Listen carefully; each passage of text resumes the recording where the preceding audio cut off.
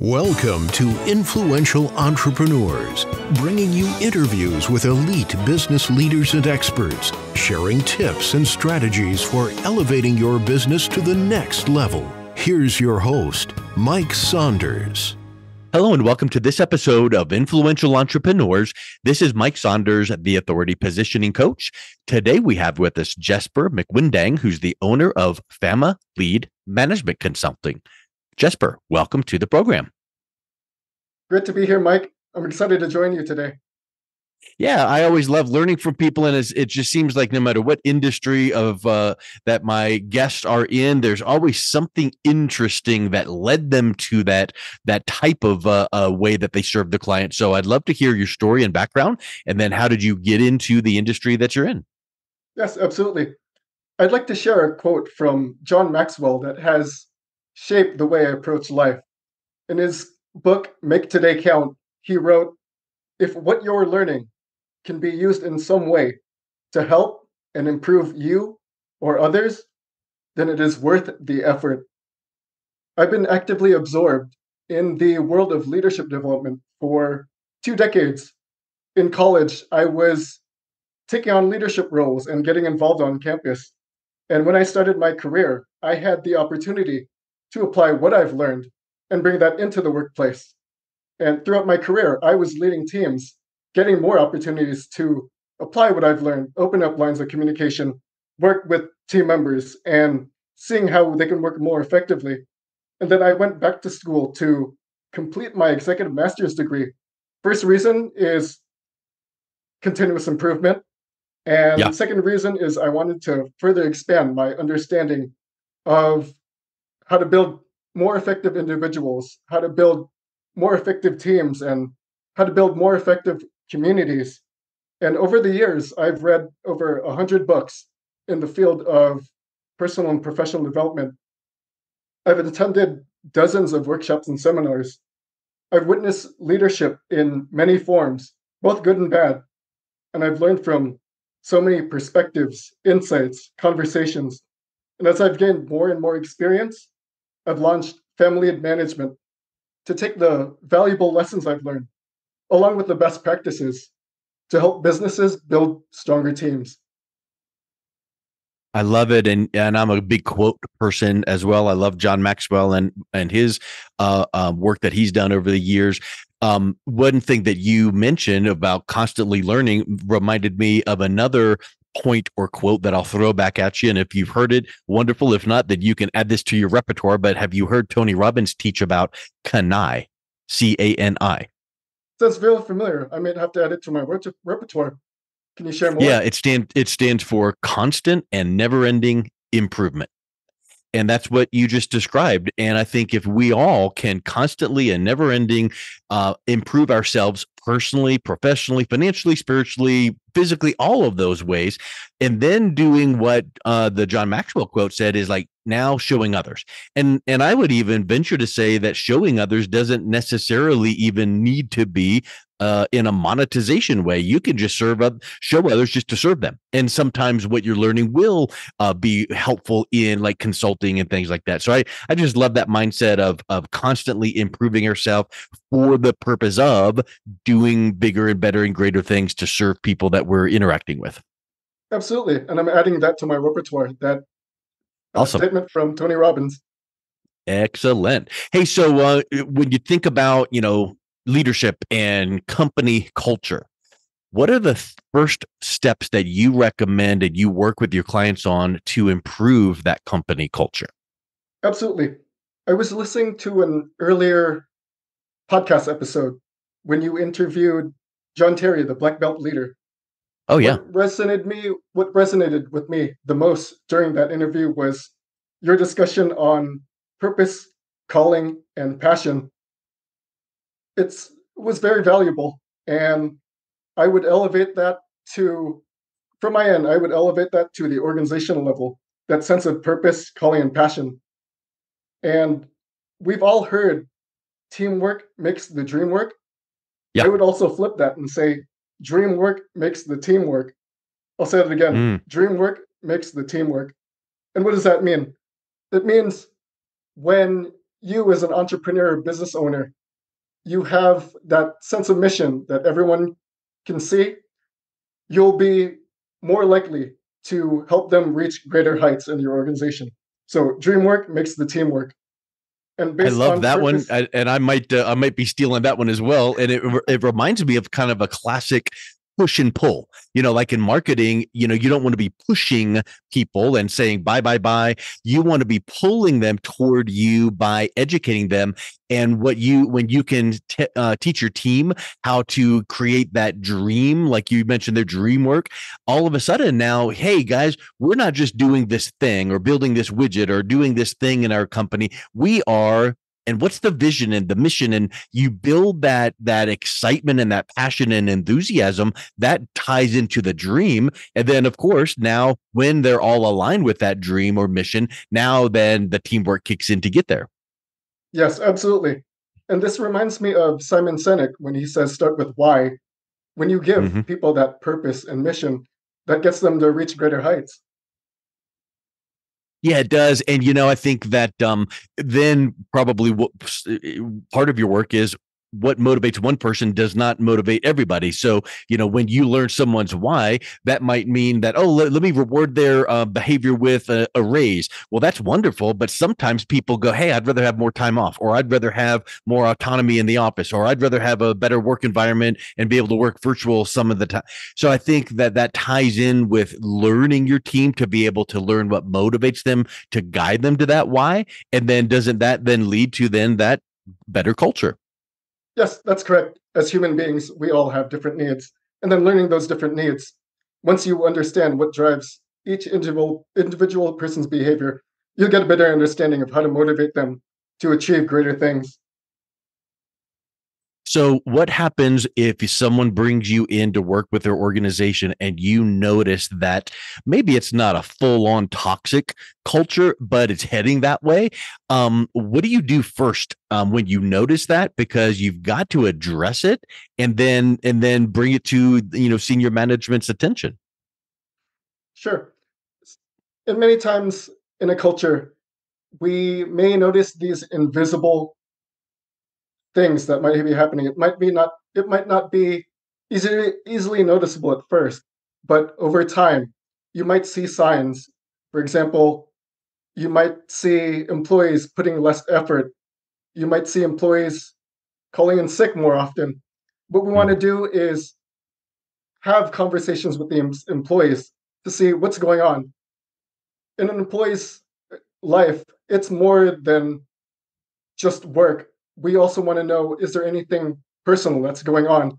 And we want to involve managers and leaders into these conversations so they can get the full perspective of what an employee is going through.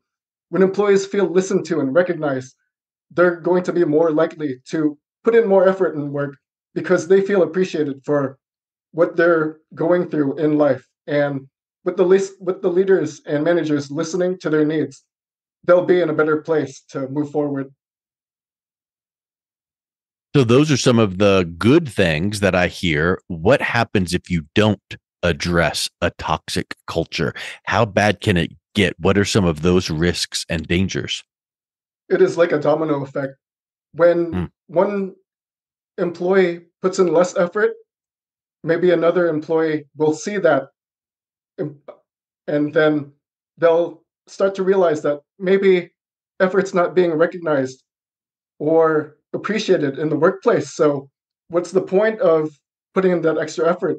And then that may affect and infect another employee.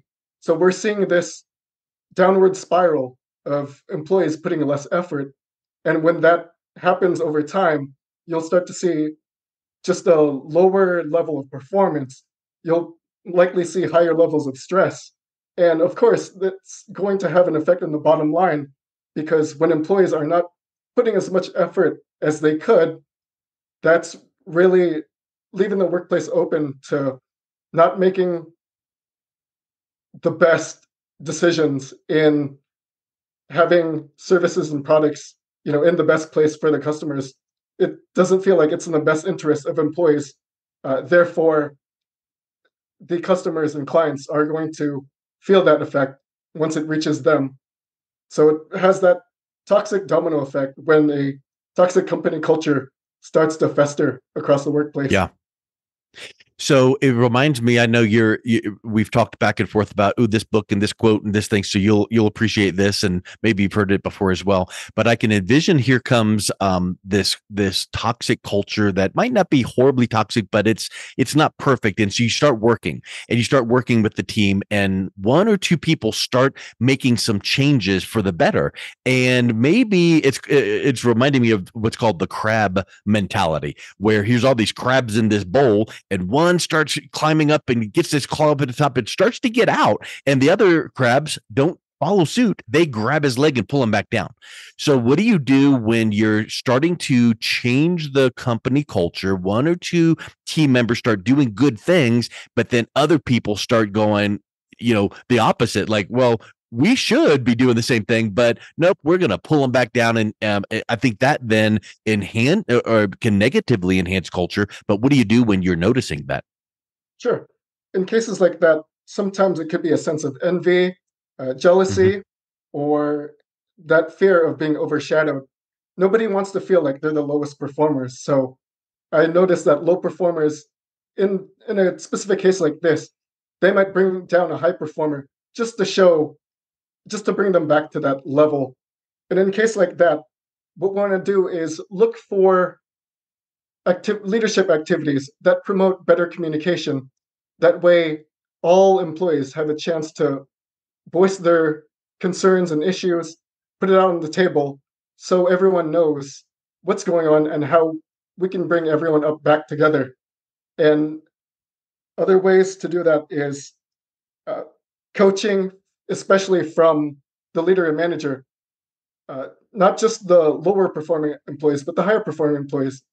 When managers and leaders take the time to speak to everyone, that gives employees that opportunity and chance to really look within and see how they can move the organization forward together. Yeah, 100%. So when you're brought in to work with a company and you start implementing things, I'm sure you have multiple stages, but you can't start in all places at once because that's overwhelm. But what is your process when you start working with the firm and start rolling out some of the opportunities to change and improve? Absolutely. So it all starts with the leaders. Employees feel more empowered when the leader and manager has that buy-in for a company culture. What I'll do first is I'll have these discussions with leaders and managers to see if they can identify or pinpoint any noticeable items in the workplace that's of immediate concern, and then I'll look for instant solutions to bring them up to speed. What I'll do next is provide an assessment, not just to the leaders and managers, but to the entire team. I'm a certified guide for the Behavioral Elements program. What that does is it gives us an understanding of what drives our behaviors, and it's based on the elements: water, earth, air, fire. And in this case, what the water is, these are the people who are driven to bond. These are the people who are appreciating the relationships in the workplace, and they like to go with they believe in the majority. Next, we have the earth element. These are the people in the workplace who like to keep things organized. They want structure and process because they know when everything is in order, that makes everything more just easier to find success. Next, we have fire, where life is a competition. It's all about winning. If you give a fire a sales goal, they are absolutely determined to crush it. And lastly, we have air, and these are the people who are driven to creativity. They like new ideas, they love learning, they love teaching, they love brainstorming. These are the people in the workplace who are just going to introduce new ideas. And depending on need, I am also a certified practitioner for 5 behaviors. So under that program, we will review the areas of trust, conflict, commitment, accountability, and results. And in addition, I'm also a certified consultant for human synergistics. We have a suite of 360-degree leadership evaluations. so leaders and managers have a better perspective of what's working for them and what are opportunities where they can make a greater difference. And in addition to that, after all the assessments take place, I will organize team building and leadership development trainings. And what I do is I look for three qualities: activities that promote creativity, collaboration, and conversation, where people are given an opportunity to share their thoughts after a leadership activity and reflect on what they've learned. And then I will provide coaching to leaders to help them see what they can do next as they go along this journey. And in the process, helping them become better coaches to their employees. Overall, my goal is to better equip leaders and managers to take their employees to greater heights. It's I love that process because you didn't hesitate. You've got it spelled out, laid out, and that's wonderful. It made me think of something. So many times I think you can bring things to the senior leadership's attention, and they are just shocked and amazed because you see it because you're looking from the outside in. They didn't notice it as much because it's like they're too close to see the forest because they're in the middle of the trees. So I think that third party perspective really gives great clarity. Absolutely. And then I'd like to, speaking of company culture, I'd like to share the 6 most dangerous words in any company culture. And that is, Sure. Yeah. we've always done it that way. Oh my. Yeah. Nobody ever says that anymore, huh? Reminds me of I- Blockbuster, Borders, bookstore in Circuit City. They've, during their times at their peak, they've just haven't adapted to change. And it's made us realize in the business world that innovation is important. And speak of innovation, I would encourage leaders and managers to talk to their employees and encourage them to bring new ideas for implementation. During a meeting, what leaders and managers can do is to ask, what one thing can we do better next time? And when you give your employees that opportunity to share their ideas, you'll find more ways to innovate within your business. I love it. And I know that you will also tend to stay up on research. So what are you seeing research wise now on company culture? Because I'm certain that it's not something that stays the same decade after decade. That's true. According to a recent article from Gallup, they mentioned that companies with strong company cultures have seen a 85% net profit increase over a 5-year period. So company Wow. culture does have a real impact on bottom line. And according to online job site Zippia, companies with strong cultures are 89% more likely to report high customer satisfaction. When customers and clients see that your people are excited by their work, they'll be excited about your work as well. And according to research from PricewaterhouseCoopers, 72% of senior management report that culture helps successful change initiatives happen. Change is hard, and if a company culture is toxic, where there's low trust, people are less likely to be excited about change. But on the other hand, if everyone is talking to each other, getting along well with each other, change is a lot more likely to happen. Hmm. I love it. And it's I guess we'll just kind of wrap up with that thought we kind of mentioned at the beginning. Can I constant and never ending improvement? If you take that research to heart and go, change constantly happens. Let's stay up with change in a positive way. Let's notice ways that we can motivate employees by noticing what their why is and making them want to be excited, and that leads the team to greater heights. I think that is spectacular. So Jessper, it's been such a treat to learn from you, to see your decades of experience. If someone is interested in learning more and reaching out and connecting with you, what's the best way that they can do that? Yes, you can visit my website at FamiLEAD FamiLEAD consulting.com. Again, FamiLEAD consulting.com. And I'm always posting blog articles every week because I want to share ideas on how leaders and managers can find ways to really kickstart a new culture initiative in their workplace. Excellent. Well, Jessper, thank you so much for coming on. It's been a real pleasure talking with you. Thank you, Mike. It's been a pleasure to be on. You've been listening to Influential Entrepreneurs with Mike Saunders. To learn more about the resources mentioned on today's show or listen to past episodes, visit www.influentialentrepreneursradio.com.